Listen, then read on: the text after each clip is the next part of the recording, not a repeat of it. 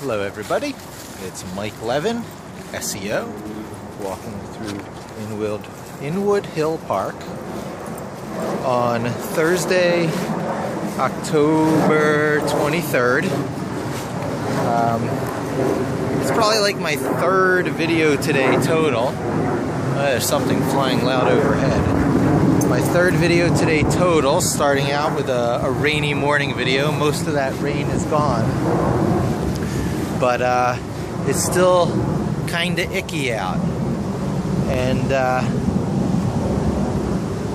the second video was made using Screencast-O-Matic, which I bought a license for. I paid my $15 for a year.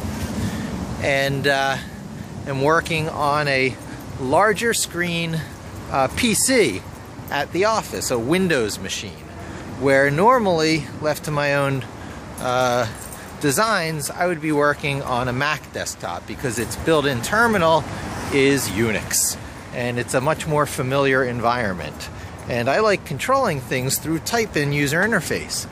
And the whole set of type-in commands that you get when you go onto a Windows machine are A, much less powerful, and B, different from any other computer you would ever sit down on. Now on a Mac, when you open its terminal, it's Unix. It's a more industry standards compliant version of Unix than most Linux distributions, in fact. Because being Unix compatible according to the POSIX standard has this whole list of stuff. And most Linux distributions, for pragmatic reasons, don't include all the stuff to make it POSIX compliant. One of those things includes a remote package manager, an RPM, aka the Red Hat package manager, which was elected as the manager to be part of the Unix standard.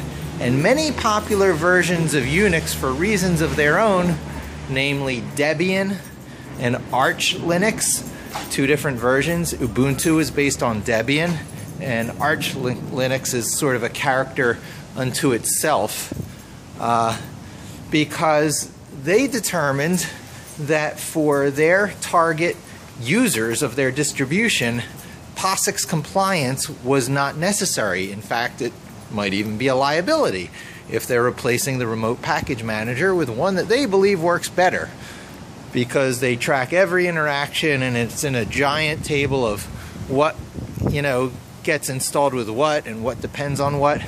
So every time you build up a system on Debian in particular, you're not going to have any version incompatibility strangeness. The installer just works it all out.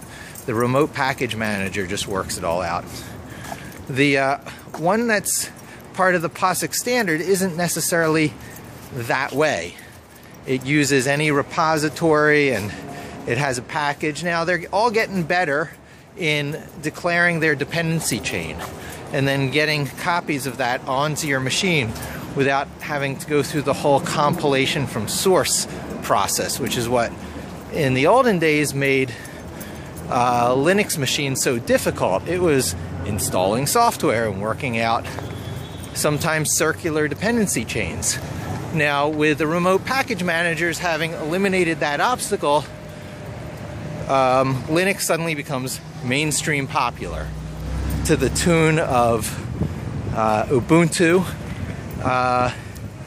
using Debian and Android using the Linux boot kernel, not the whole set of commands that are collectively known as GNU. But you don't need all the GNU for many things that you would need a server for example. So all you really need is enough of this Unix/Linux command set to CD around in your directories, to run familiar programs like SSH and Vim. So basically, all the software recompiles for any platform running a Unix or Unix-like, i.e. Linux, operating system, except for Windows. Windows is the big exception.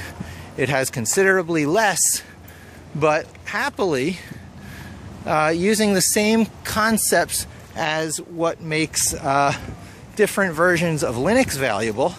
Once a machine is booted, you can do whatever you want distro-wise. There are a number of ways to turn a Windows machine into very much a POSIX compliance Unix machine, namely Cygwin. Cygwin was serious software at one point, and they developed this whole way to get their software running on Windows machines without having to rewrite it for Windows, but instead they rewrote it for the Cygwin platform, which was an installation of a bunch of stuff, mainly one big DLL that is Cygwin, the Cygwin DLL, and now all this Unix software can compile and run on Windows. Brilliant! Except that Cygwin is heavyweight, so someone out there made MinGW, which is the minimum amount of stuff to make your Windows machine work and run like a Unix machine. And that's what I've used at the office to get my current round of work running on a Windows PC with no dependencies coming from the fact that it's Windows underneath. My code is totally portable between any platform, so long as that platform is Python, some Linux commands, Vim, and Git. Linux, Python, Vim, and Git. That's this handful of stuff that you learn so that your knowledge is obsolescence proof. That you have a set of stuff that you can carry around with you anywhere because you know how to use the type-in user interface. See, that's key. Familiarity plummets when you switch between platforms, so long as those platforms are graphical based, like iOS, Android, Windows, etc. Unless they're Unix or Linux based and you tear that one layer away and you are utterly familiar with what lies underneath and you can program for it. You can take control of almost any modern machine that has a standard operating system as its controller unit. So anyway, I stopped talking there. I guess that was a pretty long ramble. Coming on 8 minutes. Thanks for joining me. Hope to see you soon, and don't forget to subscribe.